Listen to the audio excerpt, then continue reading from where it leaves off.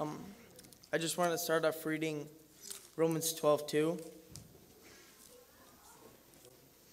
Therefore, I urge you, brothers and sisters, in view of God's mercy, to offer our bodies as a living sacrifice, holy and pleasing to God.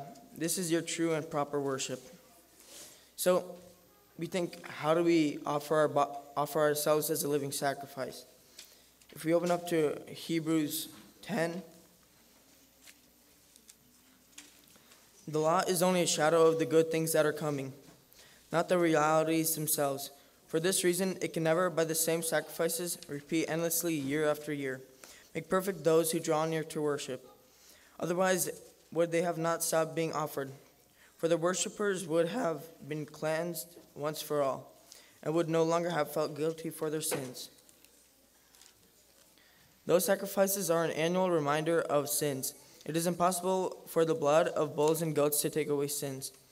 Therefore, when Christ came into the world, he said, "Sacrifice and offering you did not desire, but a body you prepared for me with burnt offerings and sin offerings you were not pleased. Then I said, Here I am, as it is written about me in the scroll. I have come to do your will, my God." First he said, "Sacrifices and offerings, burnt offerings and sin offerings you did not desire, nor were you pleased with them, though they were offered in accordance with the law." Then he said, "Here I am, I have come to do your will."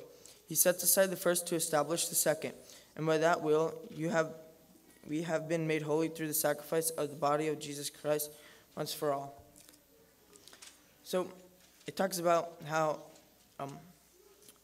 we come to do God's will, as a sacrifice. And when we're willing to do God's will, we are made holy through the sacrifice of the body of Jesus Christ. And then we think, how do we do God's will? How do we know what God's will is? In Romans 12:2,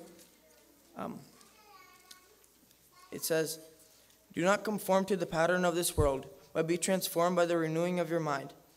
Then you will be able to test and approve what God's will is, his good, pleasing, and perfect will." So when we stay away from the sin in this world and we try to renew our minds, we will be transformed and we will be able to know what God's will is.